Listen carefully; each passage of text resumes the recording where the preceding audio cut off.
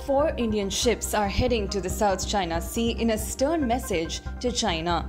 The move also signals India's willingness to engage more in regional affairs and counter an expansionist neighbor.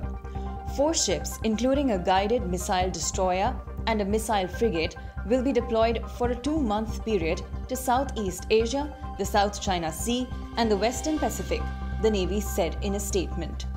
The deployment of the Indian Navy ships seeks to underscore the operational reach, peaceful presence, and solidarity with friendly countries towards ensuring good order in the maritime domain, the Navy said.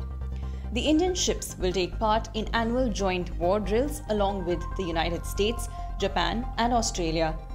This grouping is known as the Quad grouping, which has become a key alliance to challenge an assertive China, which is trying to grow its presence in the South China Sea and illegally claims these expansive waters as its own. External Affairs Minister S. Jaishankar said the code of conduct in South China Sea should be as per international law.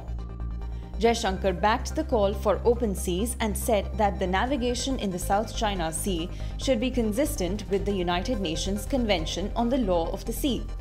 Stressed that code of conduct on the South China Sea should be fully consistent with the UNCLOS 1982, should not prejudice legitimate rights and interests of nations not a party to discussions, Jaishankar tweeted after attending the 11th East Asia Summit. Subscribe to Oneindia channel and never miss an update.